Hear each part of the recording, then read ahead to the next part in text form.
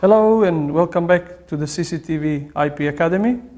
In this episode, I will try and summarize the differences between image compression and video compression, and also explain where would you use one and where would you use the other.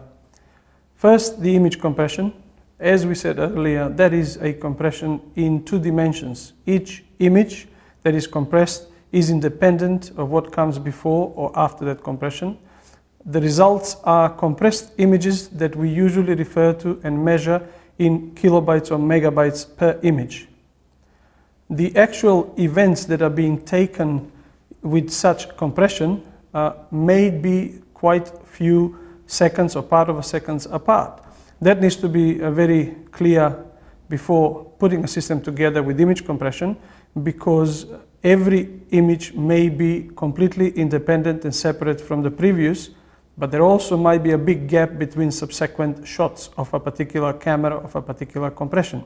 So typically image compression we would use in events which are happening only once and we know when they happen. Like, for example, we want to capture a number plate of a car passing by a particular area. Like when we have perhaps a hold up in a bank where a duress button can be pressed at one time and maybe a high quality megapixel camera takes a shot. But it's important to understand that image compression does not follow number of images a second as easily as the video compressions, as we said earlier.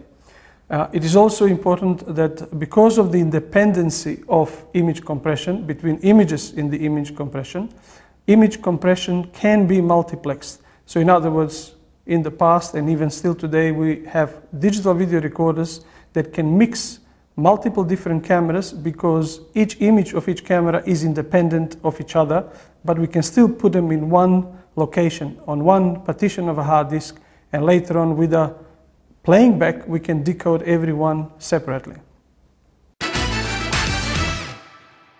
Video compression, as we said earlier, is a three-dimensional compression where the two dimensions is the horizontal and the vertical of an image, of the pixels product, and the third dimension is the time.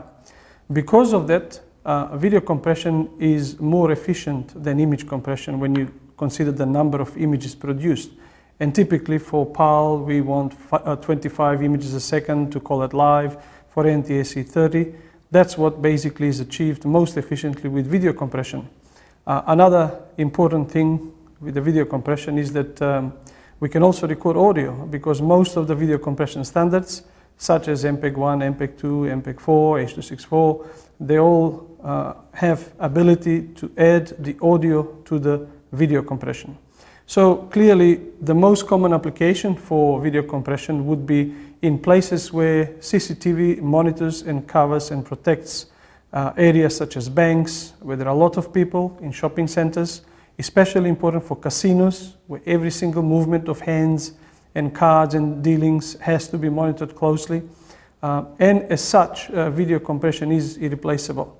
Another very important reason for using video compressions in many systems, CCTV systems, is the large requirement for large storage. Because of the efficiency of the compression, where the time is used as a third component, the actual storage capacity can easily be achieved 7 days, 14 days, or even maybe more by appropriate choice of the compression rate without losing the quality, of course. And finally, the so-called IP cameras, such as this one that doesn't have the actual BNC output, would usually produce a video in IP format with IP streaming when using video compression. And let's now try and explain the little bit of a difference between image compression and the video compression. So, if this is a normal camera, the first thing that the camera signal is being done onto is converted to digital. Then we go into the compression, which is in this case 2D compression, image compression. So horizontal and vertical pixels are being divided on blocks of 8 by 8 and so-called DCT applied to it. This is how JPEG compression is achieved. We should also mention here perhaps that this doesn't necessarily apply just for standard definition analog camera. JPEG compression is applied even on megapixel cameras. Same concept of dividing blocks in 8x8, which is actually also the reason why sometimes if we go too far with the compression, so-called blocky artifacts appear. These are the blocks of 8x8 that will become different to the neighborhood 8x8 blocks, and this is the JPEG artifacts. With the video compression, same signal again is being converted to digital and then undergoes so-called three-dimensional, which is in this case the video compression. The importance here is that the time is the factor that is taken into account for producing a so-called group of pictures.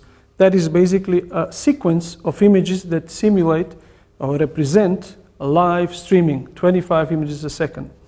Because of time being into consideration in this compression, the compression is becoming more efficient.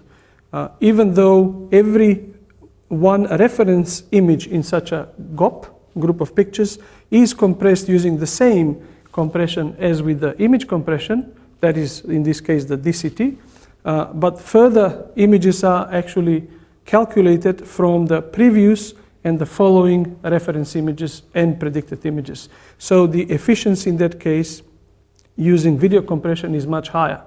This is the reason why if we have 166 megabits per second live streaming of a digitized signal, that without compression will become 166 megabits per second that we said earlier. Once it's compressed, for example, with MPEG-2, with the same compression that is used on your DVD player, that compression actually squeezes the 166 megabits per second down to about 4 megabits per second only. And as you would know from your experience, the quality of that is almost as good as the live camera with insignificant losses for human eye.